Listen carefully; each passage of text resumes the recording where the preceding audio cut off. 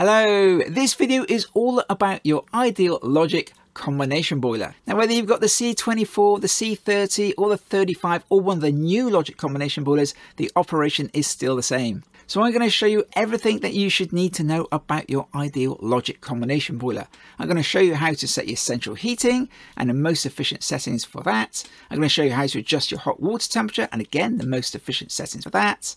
I'm going to show you how to reset your boiler in case you get a fault code. And then of course if your pressure drops down too low and you get the F1 code, I'm going to show you how you can top your boiler up. And of course, don't forget that very important preheat setting, which a lot of people don't know about and they don't really know what it does. So I'm going to explain to you exactly what that does and how to turn it on and off. Turning that preheat setting off can definitely save you some gas and reduce your gas bill. Just before I get started, I want to quickly let you know I've also made a video on 10 ways that you can reduce your gas bill, and you'll find that video in the cards above now or down in the description. And of course, I make lots of other videos all about how to help you with your central heating and your plumbing. And again, you'll find lots of those links down in the description. Right, now let's get on with showing you how to operate your boiler and make it as efficient as possible. So here's our Ideal Logic combination boiler.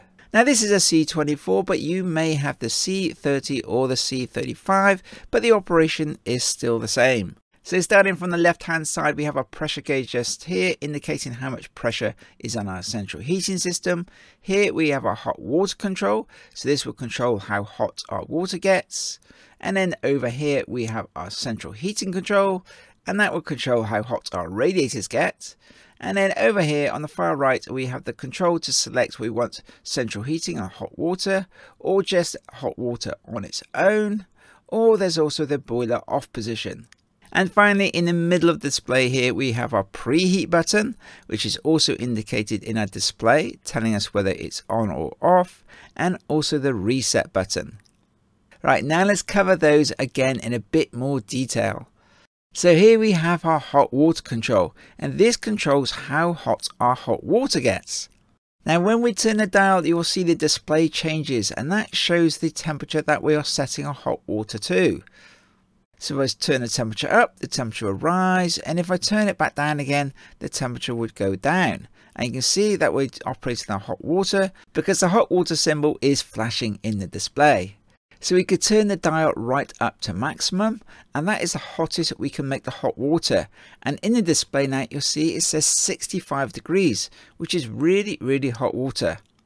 And we probably never really need it that hot. So let's turn it back down to a more sensible temperature, maybe 55 degrees or possibly 50. But if you can get away with setting it a bit lower, then that's going to make your boiler more efficient.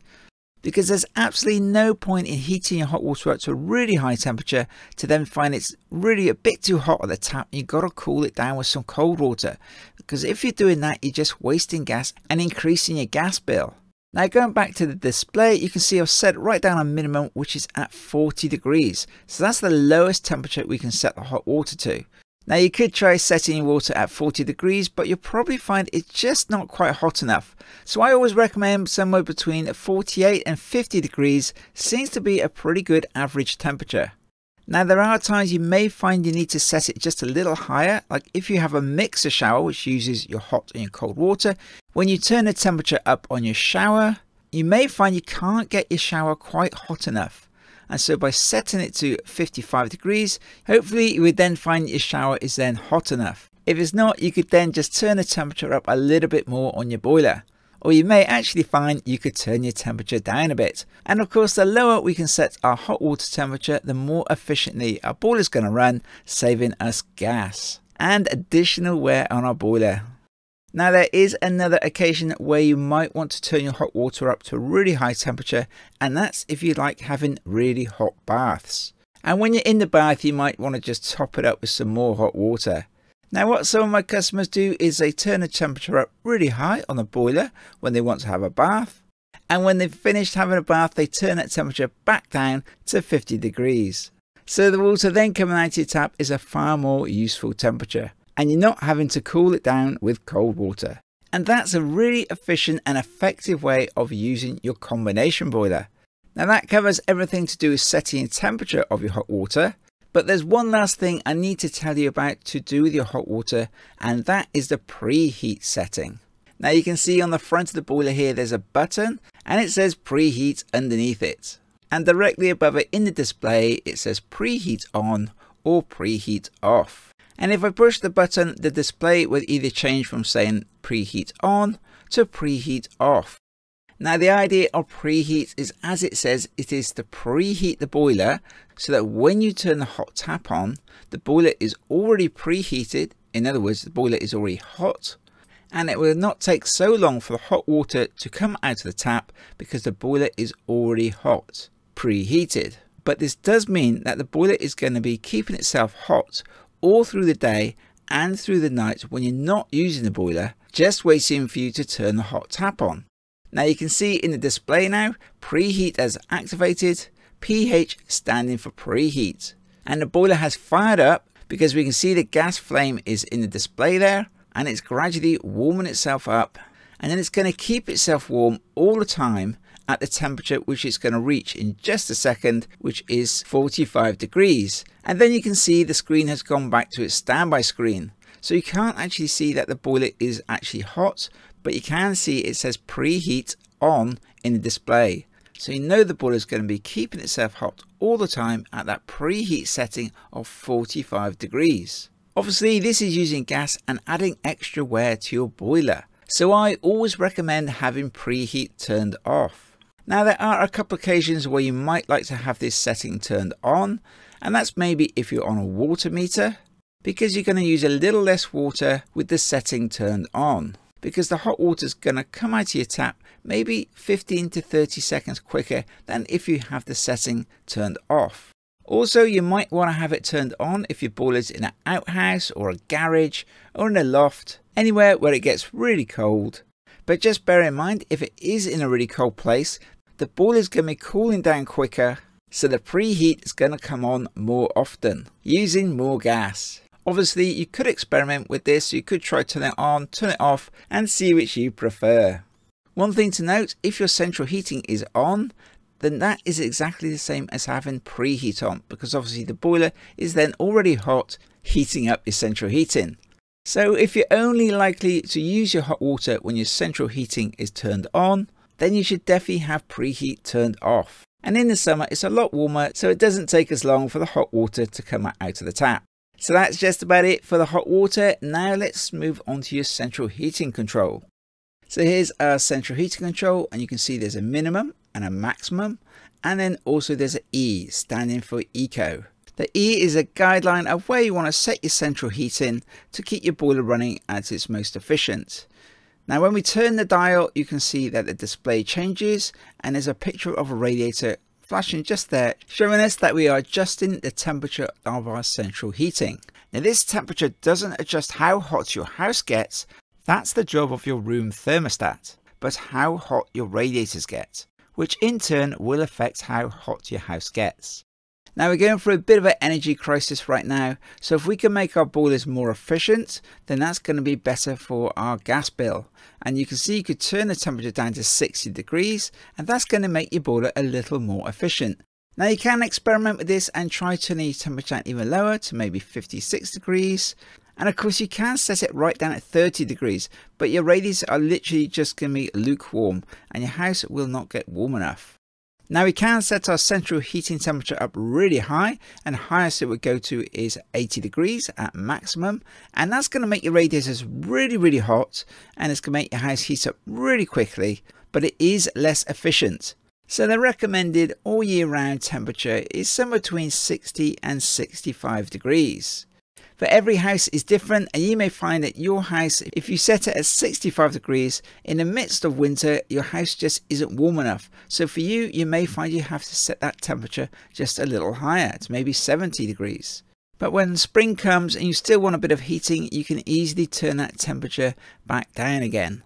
Again, you can experiment with this and just find the best setting for your house. I just wanted to point out to you that this boiler is now set at 60 degrees for your central heating, and the central heating dial isn't pointing at the E, it's set just a little before that, and that should make the boiler run just a little bit more efficiently. Now this last dial on the end here where it says mode at the bottom, this allows you to turn things on and off. So at the moment you can see it's pointing at the radiator and the tap, so that means your hot water and your central heating are both turned on. If we turn the dial round to the tap, that means that we've only got the hot water on, and you won't be able to turn your central heating on when it's in the tap position.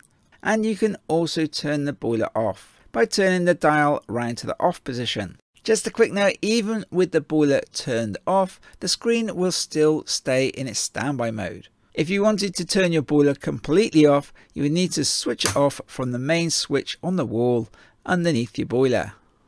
Just another quick note, most of the time you can just leave this dial in the hot water and central heating position, and then you can just turn your heating on and off by using your programmer or your room thermostat. And that's exactly the same as if you turn the dial to hot water only. Right, just before I show your boiler in operation, how to top it up and reset it, I want to quickly introduce myself. My name is Mark Ballard and I've been a gas registered engineer for nearly 30 years. The aim of my channel is to help you with your central heating and your plumbing. If you find this video at all useful, then please give me that little bit of feedback by clicking on that thumbs up or the subscribe. You can ring on the bell if you want to receive a notification, and of course you can share the video with your friends. If you visit my website, I have categorized all my videos and products and parts that I recommend so you can easily find what you're looking for. And I'd like to say a really big thank you to everybody who's bought me a cup of coffee and left me a donation in my Toolbox fund. It's really appreciated and it does really help me to make more videos which will hopefully help you. So now let's show you your boiler in operation. So we can see I've turned the hot tap on and you can see the temperature on the display is starting to rise. You can also see there's a picture of a tap in the bottom of the display just there. And again, you can see the temperature rising and you can also see a flame in the display. That's indicating that the burner is lit and it's heating up your hot water. The temperature will continue to rise until it gets to the right temperature to keep your hot water hot, and then it'll stabilize there.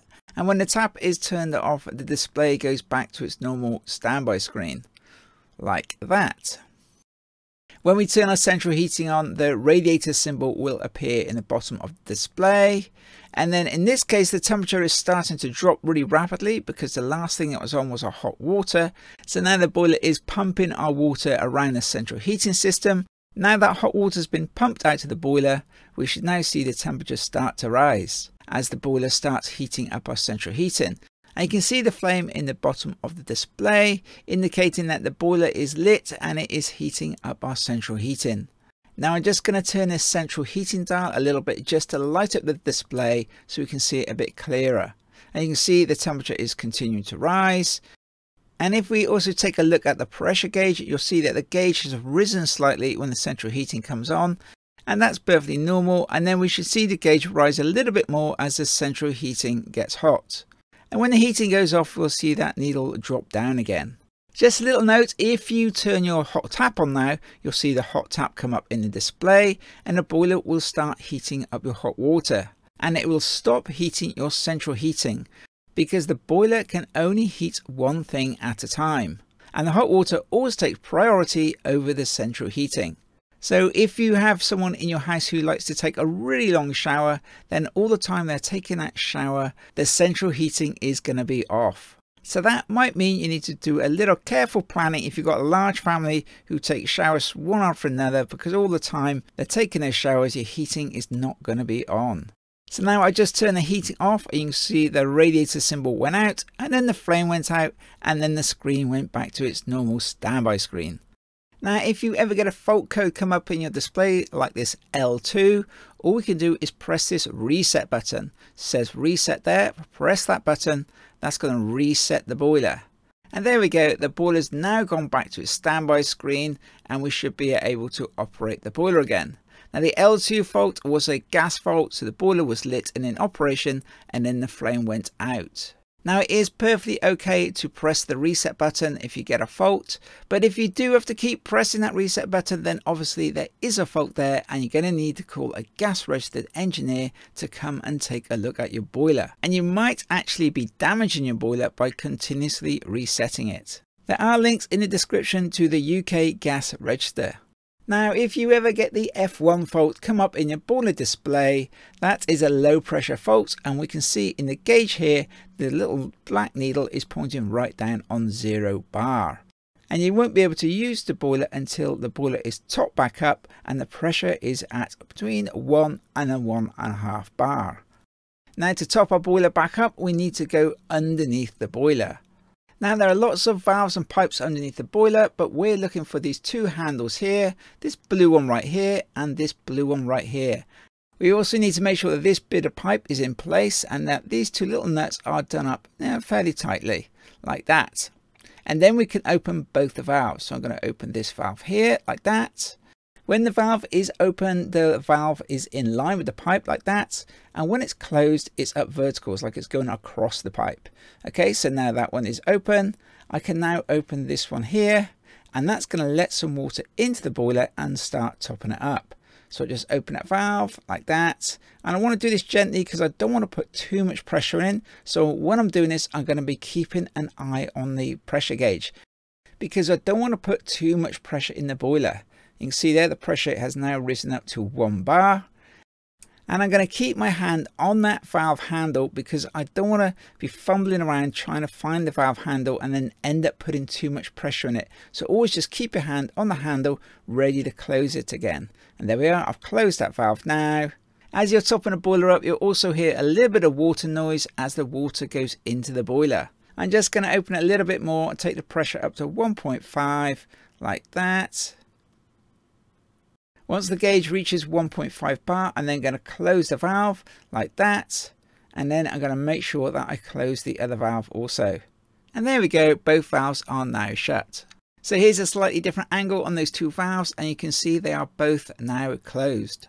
And there we go, the boiler is now all topped up again and it's up and running. So we can now use our hot water and central heating.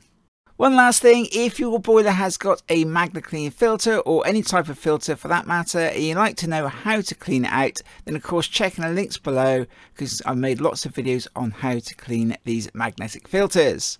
So that's about it then. So if you want to watch my video on 10 ways to reduce your gas bill, you can click on the video just here. And of course you can click on subscribe, you can click on the bell, give me a thumbs up, share it with your friends, and there's always my toolbox fund. Bye for now, and I'll see you next time.